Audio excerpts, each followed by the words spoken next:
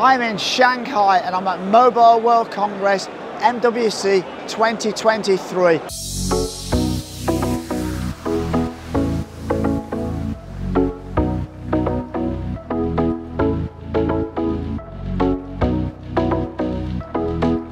And I'm here on Huawei's exhibition stand to see what new innovations in 5G and 5.5G that Huawei are bringing to market. The big takeaway from this year's MWC Shanghai for the consumer market is 3D. For many years we have been promised immersive experiences in VR and AR, virtual reality and augmented reality. However, up until now, with bandwidth limitations of 4G, the experience has been somewhat lacking. But now, with 5G and blazing fast next generation 5.5G, the immersive experience with a much increased bandwidth of 5G and 5.5G, we are seeing many native 3D devices appear in the market. These are devices that have 3D screens and do not require 3D glasses, creating a much better using experience. So right behind me here is something what's called Cloud Phone. And this is an application that you download to your standard handset, and then it allows you to have a second phone, which is actually cloud-based. You can put apps on that, you can play games on that. And where this really comes into its own is that one, if you're playing games and your phone's not very powerful, you can play all the best games because actually all the processing is going on in the cloud. You can also take video and photographs using the cloud phone with the actual camera on the physical phone, but all the rendering and processing of those images is actually done in the cloud, and also all your photos that you take or videos that you take are actually stored in the cloud as well. What you are seeing here is traditional paper cutting and a woman playing the guzheng. This is being live streamed. However, this is no ordinary live stream. It's being recorded on a digital camera, sent to the cloud, it's then being processed into a 3D video and streamed to a 3D laptop, all in real time. All this is made possible by the large upload and download speeds of 5.5G, which is up to 10 times faster than the current 5G. And this is not some future technology we're going to see in 1, 2, 3 years' time. This 5G technology is here right now. So there were a few applications of 5G and 5.5G for the consumer market. However, I think the biggest advantage of 5G and 5.5G will be in the industrial space. So let's have a look at some of the industrial applications of 5G, spanning from manufacturing to mining to hospitals and all sorts of different enterprises. 5G can play a massive part in making those enterprises safer, more efficient and more cost effective. The first application we're going to look at is inspection. When building high-speed trains or aeroplanes, quality control is critical as these vehicles are exposed to many stresses throughout their lifetime. Previously, this inspection was done manually, was very time-consuming and is prone to human error. Now, using industrial cameras to scan the vehicles, large amounts of data can be uploaded to the cloud over 5G networks, where AI algorithms are then used to identify any issues or problems. As you can see from this demonstration, it is high-speed train carriages that are being inspected. However, the technology can be used in many different fields, including aircraft, components such as fuselages or wings.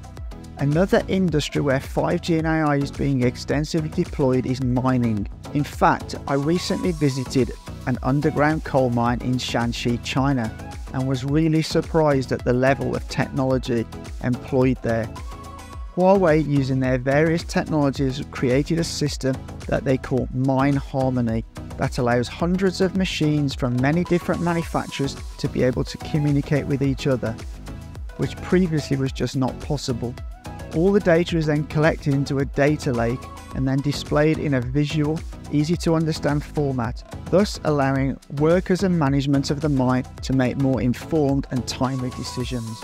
I just feel so fortunate to be able to come and experience this. This is probably for me once in a lifetime thing, going in a a large-scale coal mine in China or anywhere in the world. It's pretty amazing, really. 5G technology has not only been deployed in underground mines, but also open cast mines too. As you can see from this video, many of the trucks are controlled autonomously using cloud computing to navigate and avoid many different types of obstacles. As multiple data feeds from sensors on the truck like cameras, LiDARs and GPS need to be uploaded to the cloud in real time, it is only by using 5G or 5.5G networks that this bandwidth can be achieved. So behind me is the place that they're showing off the 5.5G, and the big takeaway from 5.5G is the bandwidth. It's 10 times more than 5G, and as well as that, the latency is even lower still, which means you can transfer massive amounts of data across the network in very, very short amounts of time. So another application of 5.5G using passive IoT will be in logistics. Now traditionally, logistics have used an RFID tag, but a passive IoT tag has a range of over 200 meters. And what this means is that traditionally, if you have a warehouse environment, you will have to have a guy walking around with a scan gun, very similar to this, to scan, scan, scan. Whereas with passive IoT, literally you'll be able to press one button, have the whole of your inventory, your warehouse counted within a second or two.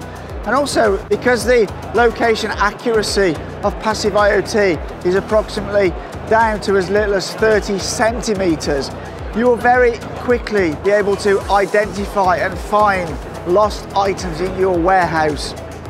This is a major benefit for logistics companies, and that's just yet another example of how 5.5G will be utilized within an industrial or logistics environment.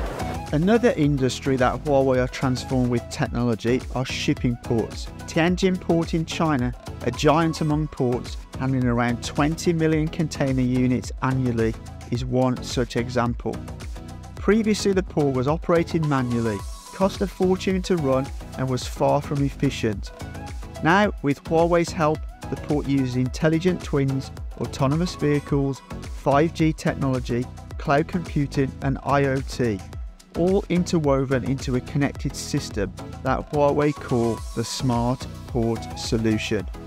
The port now uses autonomous cranes to load and unload the container ships, autonomous intelligent trucks to move them around, and an artificial intelligence cloud-based system to implement port-wide centralized dispatching, significantly increasing efficiency.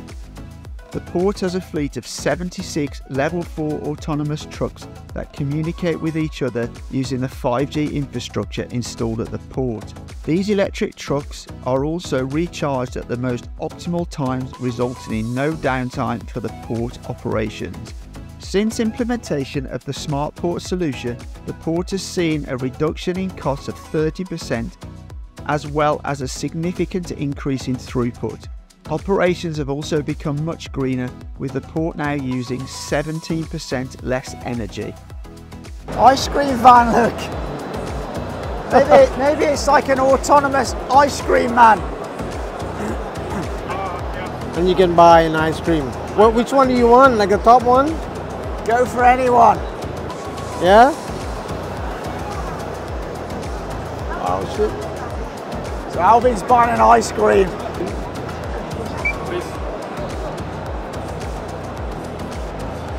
Aha! Whoa! They eat it now. Oh, you can have it. Oh, no, no, we'll give it to you. Yeah, Mia can have it. Yeah, you can have it. It's ice cream. I just purchased it. I just bought his ice cream. Yeah, I can have it? Yeah, from the ice cream man. It's edible? It's of course it's edible. Oh, wow, that's so cool. This is super cool. I feel like I need to cover this. This is much from 5.5. That's kind of cool. So, yeah, there's your mobile ice cream van.